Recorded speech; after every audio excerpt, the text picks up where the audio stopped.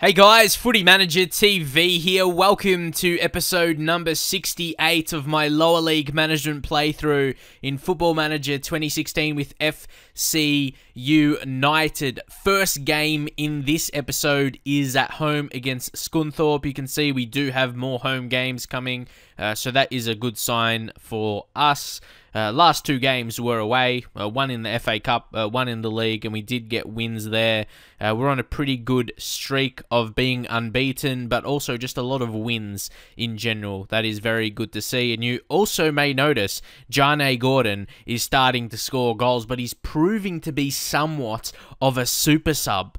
Look, he's coming on in games. 2 games previously, though, he started and scored twice. So he's on some good scoring form, but I don't know who to start. It's a very tricky kind of situation. Also, right now, well, you know, we won in the FA Cup. There's going to be another FA Cup game. Actually, that's going to be like in the next episode because I've got 3 games to play. So that should be the first game of the next episode. But we're having a bit of breaks between games now, like a week break. So it's good for players to recover. Especially previously, there will be more games, like 3-day break and everything like that. We don't really have that in the, well, until like Christmas. So that's a good sign, just before the new year. And then, yeah, kind of steadies like that for the most part anyway. So, yeah, that's what I was going to say. Graham Burke as well, who I did sign as a left winger. Well, trying to play him in that position, of course, ideally, because I was looking for left wingers, then I saw him. But he can play striker also. And as that false 9, he's very creative, 10 finishing, definitely not his best attribute, but he's not a poor finisher at all. But he scored in the last game, had a very impressive performance, 5 key passes, so he's more that creative type, obviously playing in that false 9. So yeah, we'll stick with him, I think. And look, all these players are coming back as well, like Simon Thompson, you got Solomon Otterbourg as well. But a lot of them we're giving, well, all of them really, those players with not good enough match sharpness, we're giving them some, game time. Simon Thompson, a bit disappointing going down in his attributes after getting injured. So that's understandable. Also, once more, Dan Foster and Alan Frowen are going to be missing for international duty. Initially, I like that, initially for them getting some international experience, but it's kind of, but it's not hampering results. That's the thing. But problem is, well, I wouldn't say we need another goalkeeper because you get a grayed out goalkeeper you can just put on the bench, and we go with Alex Palmer, who's not terrible. When he's played, he's been okay and he's got potential. So, and he's not even on wages. But when we play him, we'll just see what is his appearance fee, like £250, and then unused sub is £20. So nothing amazing. Even like most games, like £20 just for sitting on the bench is not major money. So yeah, I'm pretty happy just with him and just these odd games. But I do think I at least want to get a good youth goalkeeper in, like in our intake, and just have him there as a backup instead of using a grayed out goalkeeper because they're going to be terrible. As you can see, really low attributes. So in this year's intake, well, technically it will be next year, but this season's youth intake, yeah, we'll try and, just sign up a goalkeeper, regardless of his ability, as long as he's better than that grayed out quality. So I think that's pretty much it. Tom Pearson getting another chance. He does really want to play a bit more, and he doesn't really disappoint. Like I've always said, his role ability is not really showcased as a right back. He does actually perform really well, and he's got potential in him. So come on, boys. Let's win another game. So guys, once more, it is another boring half. There's been no highlights at all. We've only had 1 shot on target. Scunthorpe have had 0. And it's like we're just waiting for something to happen. But nothing is. You know they're playing a very defensive formation. So that's obviously nullifying us. We may have to go a bit more attacking in the second half. Or it could be ending this way. Nothing. There was actually no highlight. Wow. For a whole half. I remember once we didn't have one for a whole game. I think it was in this save. I don't know. But yeah, that was ridiculous.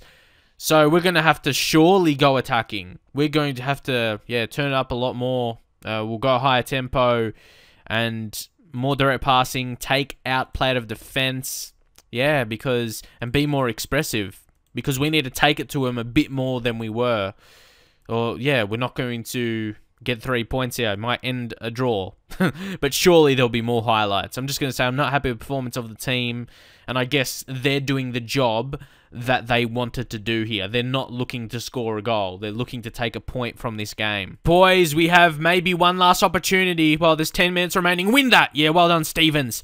Grant now. Richardson, the man we brought on. Oh, what an interception. Like I said, they're executing it well. And now they could get a cross in, and that's going to be a goal. You saw that from a fucking mile away. Why was he by himself? We shouldn't lose this. And now we are going to, because now they're going to go even more defensive than they were. They were just waiting for that one crossing opportunity. I'm livid with that. I saw it coming before the cross even came because he was by himself. What's that guy doing, Pearson? Oh my god. You let him get free, and he wasn't going to miss. It was a cross, like the game sees it. Crossing opportunity. He's by himself. This opportunity has to be a goal. Fuck, man. That's why I'm mad. That's really annoying. And plus, we've played well. Get a goal back, because we don't deserve to lose this. Come on. Richardson, do something with it. Stanley, hit one, maybe. Harness. We're not going to score. We're not going to score. It's not in the script for this game. Nah. We're going to go down. And not in a fun way. Nah, yeah, 20-second highlight. Unfortunately, nothing's going to happen from this. This is when you know the game too well. You know certain highlights aren't going to be a goal. That is annoying because I saw them as a team we should be beating at home especially.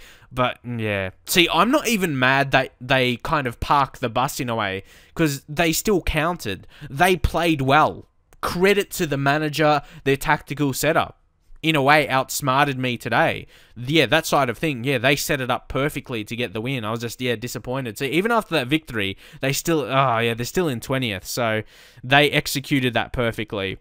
But hey, we're still 3 points clear at the top of the table. That's the positive.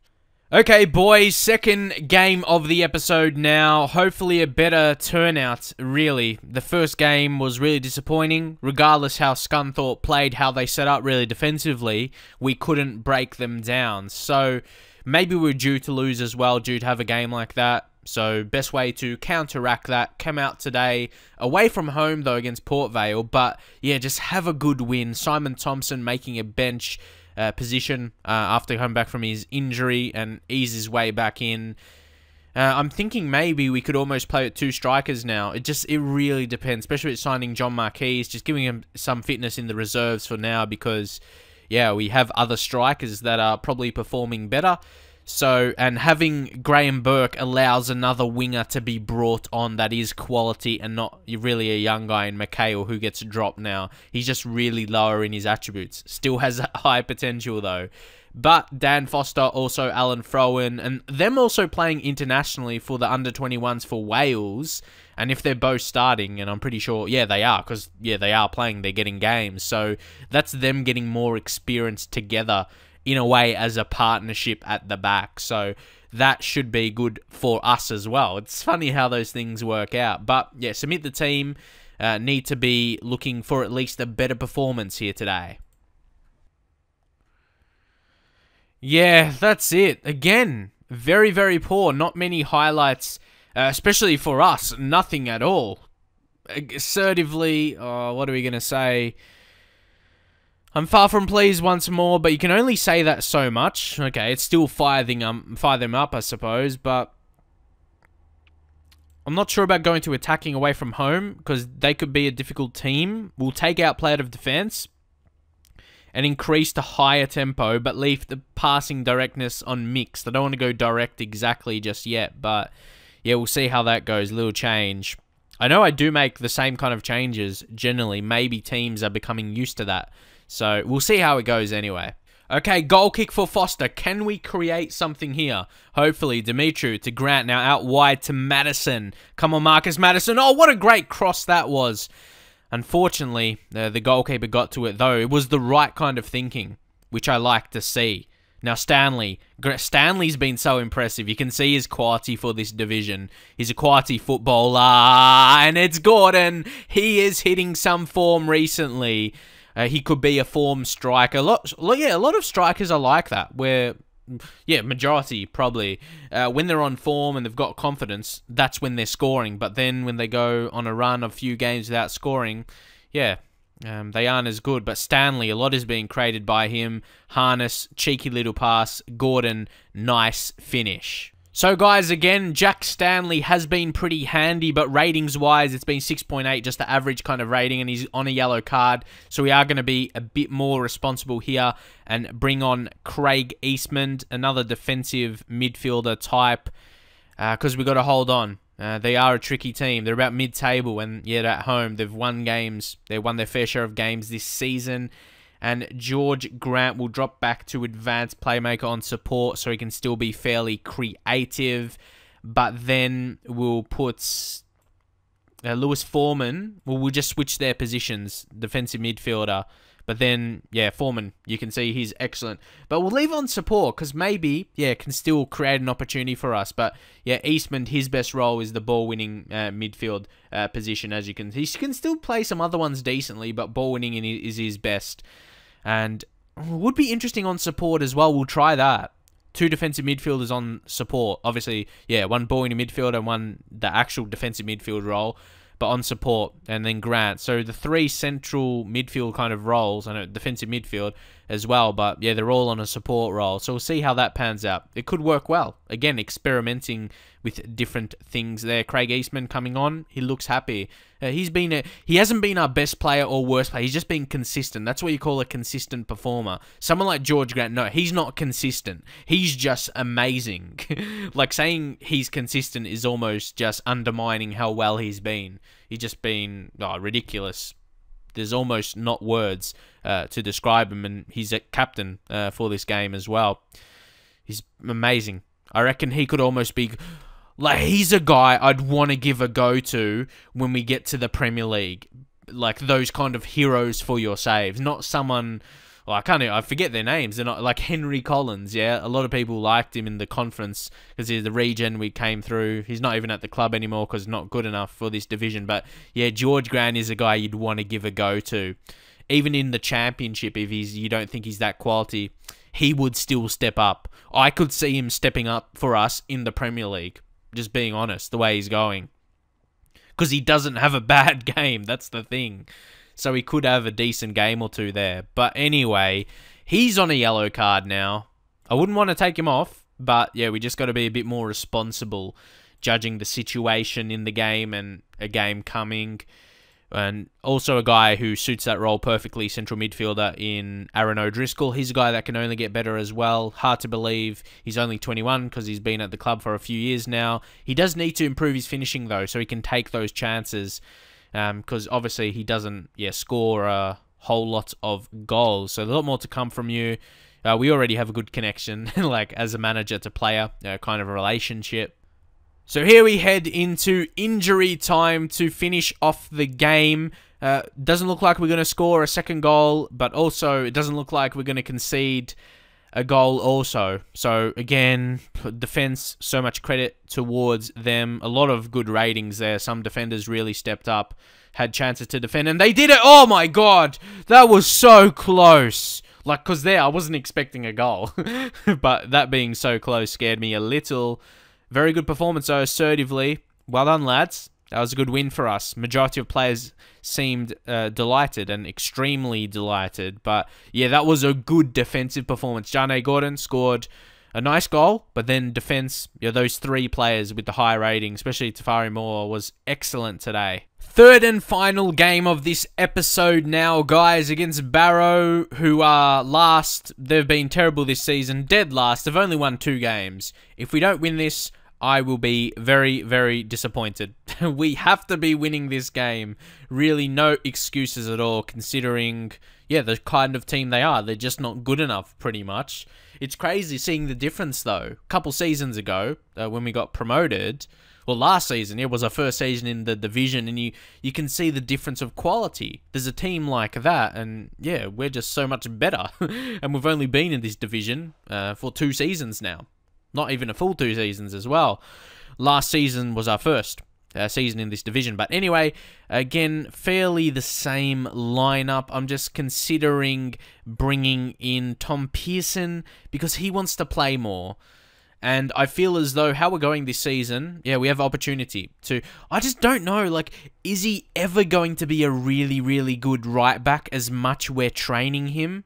Because he's got good potential in him, or is he a guy we could make... I don't want to say sell on, because we probably... At this level, you don't sell on players. Like, you don't really see bids unless they're a high potential regen player. I guess he's still a guy with potential, but yeah, it's leading League One, isn't it? So that's still a great player to have with that kind of potential to be a leading player in the next division. So that's why I do kind of want to keep him. You know what I mean?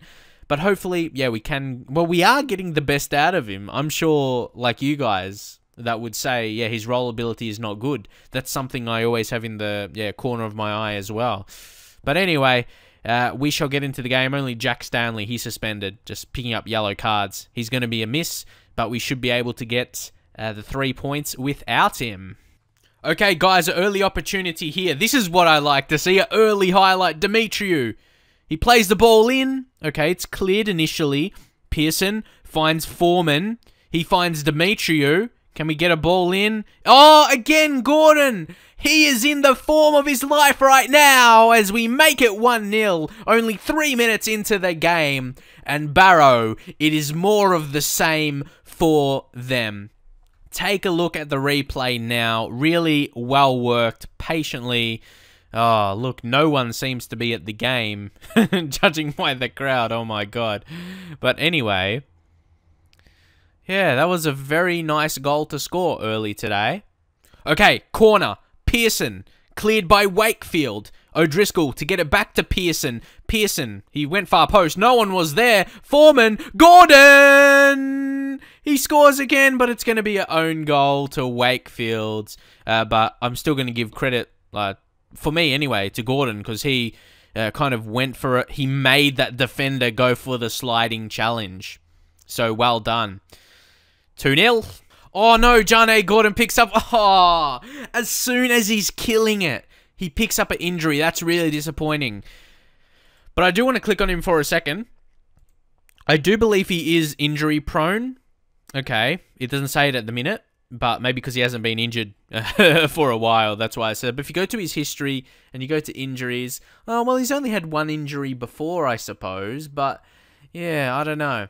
Well, anyway, look at reports. He's got potential to be a championship striker, remember? Yeah, said he has championship potential, but the thing is, he's 24 years old, so you don't see him growing so much, but he's still got potential in him, so he is going to continually get better. But what do we do? Do we early sub him?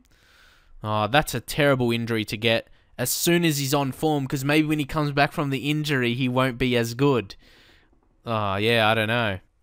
Okay, Wakefield with the throw-in. It's Youngs now, back to Wakefield. What was the odds they were going to score almost immediately after we got an injury? Oh, it's just funny. See, that's where the crowd is. But anyway, Mulhern, and you can see they get disappointed with that, the crowd. Oh, okay, what we should... Oh, I don't know. Because his condition is, it seems fine. That's a challenge. If he can score with a dead leg, he must be going alright. We'll see. We'll leave him on for now anyway. He probably will end up being injured and missing a few weeks. But he seems fine anyway, condition-wise. Yeah, guys, that looks to be it. I suppose I'm still pretty happy going in with a lead. Disappointed again. We conceded. They had 1 shot on target. But we'll go assertively and say guard against complacency. And I think I am actually going to sub out Gordon. I don't want him to get a big injury. And we'll bring in Simon Thompson. And we've got to change the role for Simon Thompson. We'll just give him a talk. Just say assertively, I have faith in you. That should go alright, I suppose. Yeah, he's motivated. All good there. But we'll have to change up the role. Simon Thompson, he'll be the target man on attack. And yeah, the big boy is back, Simon Thompson. Good to get a half in him as well of game time. Okay, there's an early opportunity here. Just a minute in, pretty much, to the half. Thompson, let's see how he looks. Plays it to Dimitru nicely. Grant now into Thompson. Thompson to Madison. Okay, ball. Gets the cross in. Perfect cross as Marcus Harness, 6th goal of the season.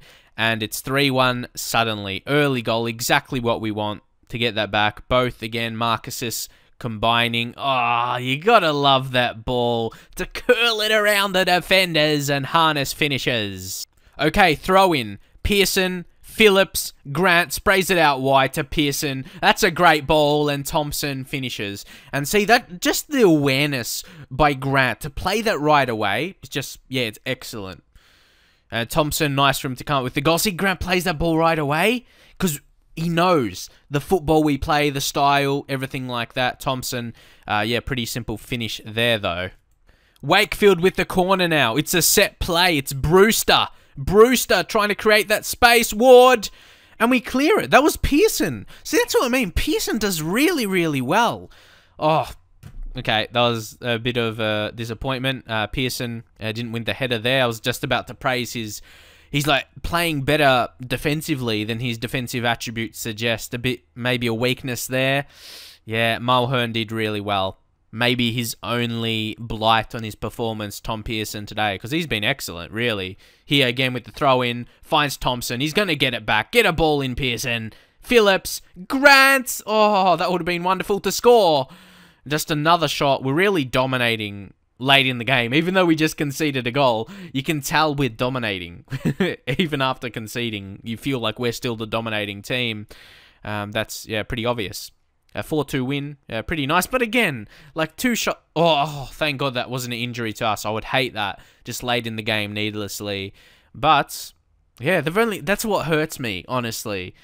Like 2 shots on target, and yeah, we both conceded from those both opportunities. So yeah, a little bit of disappointment for that. But again, assertively, I'm pleased with that. It was a really strong performance, but against a weaker side, most definitely. But yeah, like, you can get happy about the win, but I'm happy how I've developed the team to be better, like clearly better than another team in this division, even though we only got promoted in the previous the season before last. Like, last season was our first season in this division. So yeah, I'm really happy with my development I've done anyway in terms of signings each season. George Grant again, 11 key passes, 88% passing rating. What a lad. So that player that scored a brace against us, I want to keep my tabs on him. He looks like a very, very good player. Really good at free kicks as well, 14. Pretty well-rounded in a lot of attributes for a striker. High determination. 23 with a bit of potential in him still. Good championship. They seem to be everywhere. Good championship potential in League 2. But we'll get a scout report on him because his contract is running out at the end of the season. And if they get relegated, surely he'll want to listen to a new contract. And yeah, there's only minor interest from another club in Leyton Orient. So, I think, yeah, what do you think about him as a signing? Not as good as Jaanai Gordon, but yeah, he's still got some very interesting attributes. And he, yeah, played well against me, so... Oh, and Jaanai, oh yeah, he got that, yeah, dead leg. I almost forgot about that, but yeah, he picks up dead leg, if I can say dead leg properly. That's a bit of a tongue twister, surprisingly. But anyway, he'll be back soon enough and recover from that dead leg. There we go. Hopefully you guys enjoy the episode. Drop a like if you did enjoy it. And I'll see you guys next time.